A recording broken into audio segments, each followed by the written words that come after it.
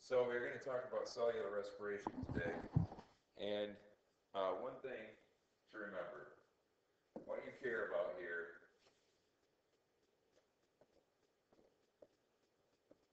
is what goes in and what comes out of each step. Okay, I'm going to give you an overview. Then I'm going to briefly go through the major steps. And we're really going to talk about oxidative phosphorylation, because if you can understand oxidative phosphorylation and chemiosmosis, you will get it. So let's start with the overview. There are 3 stages. The first stage is called glycolysis, and it happens, this over here is the mitochondrion in a cell. So we're looking at over here, this stuff over here is cytoplasm. Okay, in the cell, glucose and glycolysis, the basic essential thing that happens here is glucose is turned to pyruvate with a construction of a couple of ATPs. Okay, pyruvate is a molecule that can diffuse into the mitochondria. Once it does that, it enters something called the citric acid cycle. So pyruvate is actually broken up glucose, passes into the citric acid cycle, where the glucose is broken down, pyruvate is broken down. Step by step by step, and ATP is produced. Now there's an important thing that we're missing. Also in the mitochondrion, oxidative phosphorylation happens. The 2 parts of oxidative phosphorylation are electron transport and chemiosmosis. We'll come back to those. Notice here it says electrons carried via NADH and electrons carried via NADH and FADH2. Remember we said yesterday that energy is in the electrons.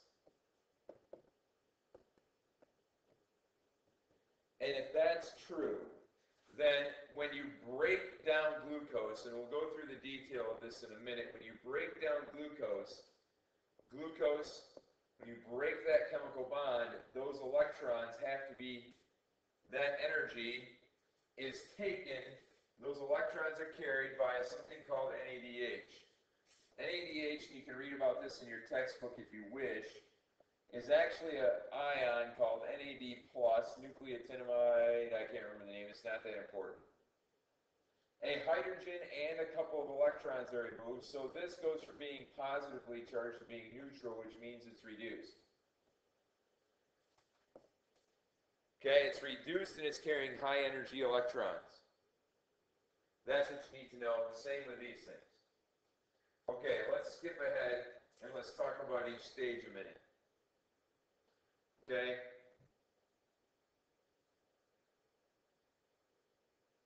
Glycolysis. Glycolysis harvests energy by oxidizing glucose to pyruvate. Remember, oxidizing synonym, almost synonym, is burning. Okay? We say we burn energy, but we really oxidize it. Okay, in burning, heat and light is released. In oxidization, I think that said that right, oxidation, they're not. Just heat. Okay? Major thing to know. Glucose is broken down to pyruvate. It happens in the cytoplasm. This is not important.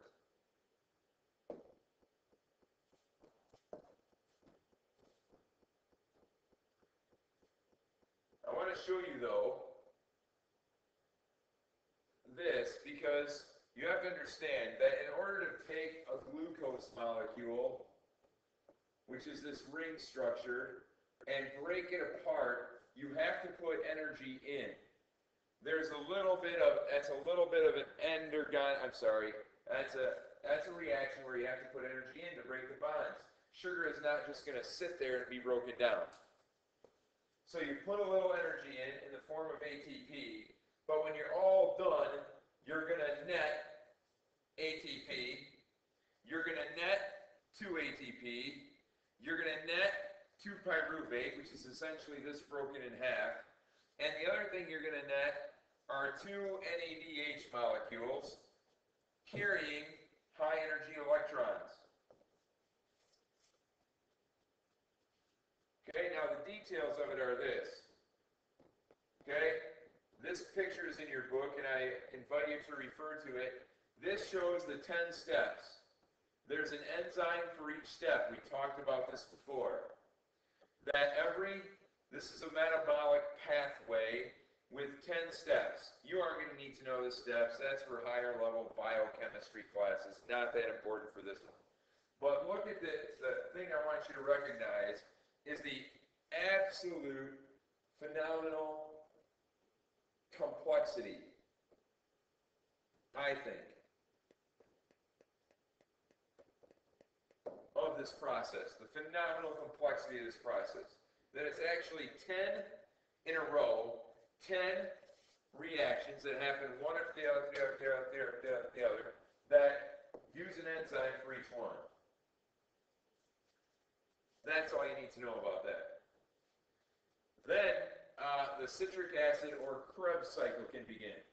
Now remember, pyruvate has to get into the mitochondria. Let me go back a minute. Sorry if this is confusing on the video. Pyruvate has to get into the mitochondria. And in order to do that, and this isn't that important of a step unless you want some extra points on a essay or something, it's converted to something called acetyl-CoA. Acetyl-CoA is the link between glycolysis and the citric acid cycle. And there's this big picture in your textbook of a chemical reaction. The key is that pyruvate goes in through its facilitated diffusion into the mitochondria. So if there's a low level of pyruvate in here and a high level out here, it will go in. This is one control means of your cell. Citric acid cycle, also Krebs cycle, takes place within the mitochondria. We've been over that. Here's what it does. It takes pyruvate, generates 1 ATP, 3 of those energy-containing NADH, and 1 other energy-containing FADH2. So what goes in? Pyruvate, 2 of them per glucose. For every 1 pyruvate, you get 1 ATP, 3 NADH, and 1 FADH2. The other thing that's produced, and this is not really shown, it's not really talked about here, but what else is given off by the Krebs cycle is carbon dioxide. Carbon dioxide is a byproduct. What happens to carbon dioxide? We breathe it out. We breathe it out. Okay, that's waste. One gets removed right away when it enters the mitochondrion. The other one gets removed in the other 2 get removed in the citric acid or Krebs cycle. Okay? Again, look at the complexity of the process. 8 chemical reactions, each with an enzyme. Taking the carbon pyruvate, converting it, breaking off electrons, breaking off carbon dioxide as waste, making an ATP. Incredible. So, what have we made so far? We've made NADH2 and FADH2. Those electrons, what are these again? These are electron carriers. These are electron carriers.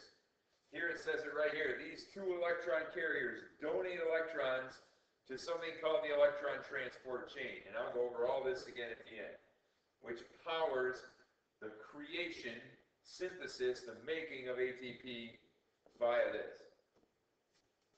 Okay? Writing that down in your notes, I don't know is that important, but making sure you understand that is. And we'll come back again, go over this whole thing again at the end. The electron transport chain is in the crystal. I'm going to go through this here. Okay. On this slide, this picture, we're in the part of the mitochondrion that's right here. Okay? What's called the cristae of the mitochondrion. Let me go back. I'm going to go back a ways. Actually, you know what I'm going to do?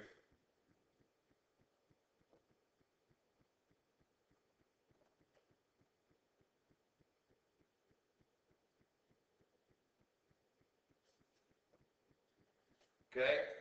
The cristae of the mitochondrion is this area, between the outer and inner membrane. Stuck in that area, stuck in this membrane, are proteins. Proteins. Let me go back to the slide I was on.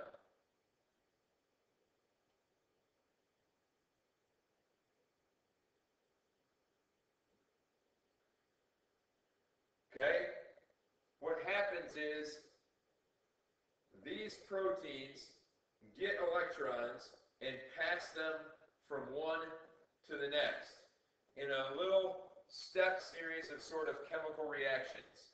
We say that these electrons fall because they're high energy here and low energy here. And when they're at their lowest energy state, they are picked up by oxygen, combined with hydrogen to make water. Okay? So the high energy electrons end up in water, paired with oxygen to make water. Again, I'll detail this out in a minute.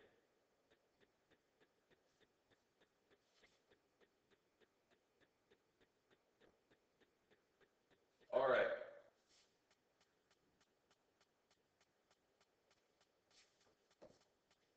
This is the best diagram I can show you. The best diagram I can show you of this process.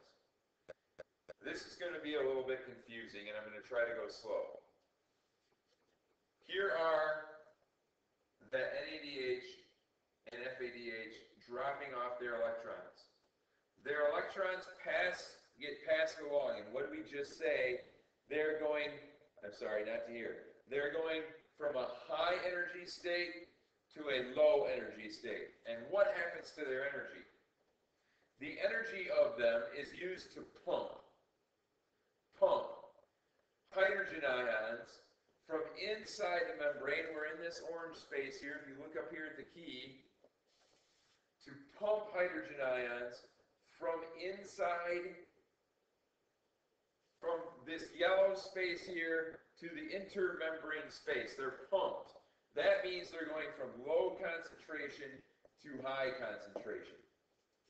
So the energy of the moving electrons, sort of like flowing water down over a dam, is pumping the hydrogen ions from here to here. Your question might be, where do those hydrogen ions come from? Well, remember that a hydrogen ion is equal to a proton. Those hydrogen ions came from the breakdown of C6H12O6.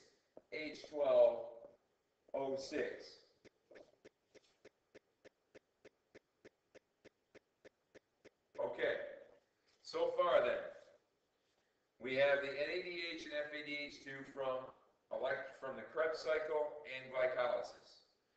They were holding the electrons. They pump hydrogen ions into the intermembrane space. Why?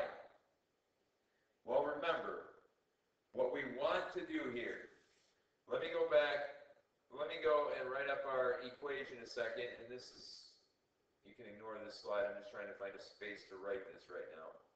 Okay, ignore this slide. Our equation is that we took glucose plus oxygen, broke it down to water, which we've mentioned, CO2, which we've mentioned, plus ATP. We have to create ATP. ATP is created in a process. That process is called chemiosmosis.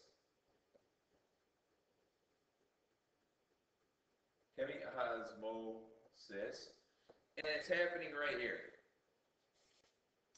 in a little protein called ATP synthase.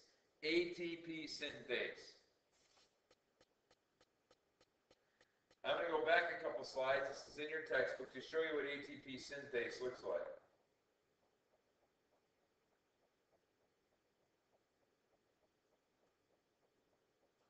Whoops. Sorry. Okay. These hydrogen ions are in the intermembrane space. Back upstream here, they were pumped into the intermembrane space because of the passage of hydrogen ions down, because the passage of electrons downhill. Okay? There is energy provided to pump hydrogen ions from here out. Now they're all gathered up here, and this is high concentration, and this is low concentration, so if they can, they're going to diffuse. And they can when they run into this picture is of an ATP synthase. And this thing is so cool, I can't describe it for you, except to tell you that these hydrogen ions go down through here, and they spin this little thing that looks like a little motor. It's got a gear on the end that spins another little gear thing that, when it spins, phosphorylates ADP into ATP. This spinning motion, the spinning motion is enough energy to make an ATP, and I think that's super cool. That's very, very cool. Okay? Osmosis is the diffusion of water. That's what gets this confusing.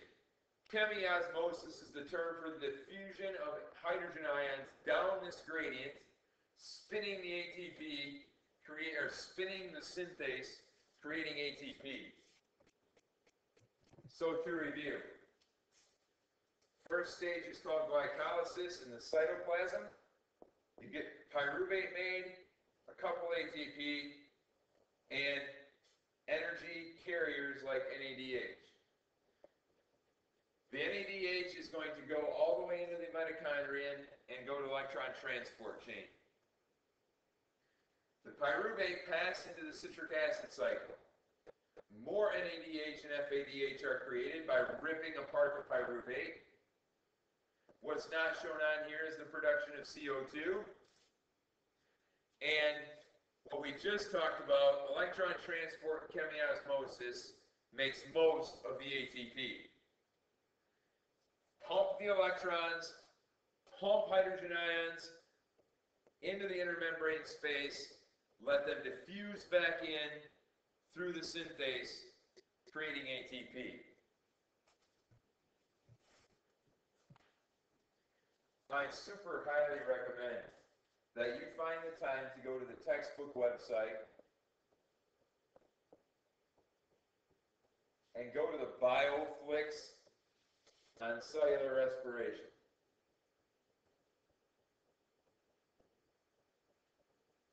It's in chapter 9. Super cool animation of what I've just tried to describe to you.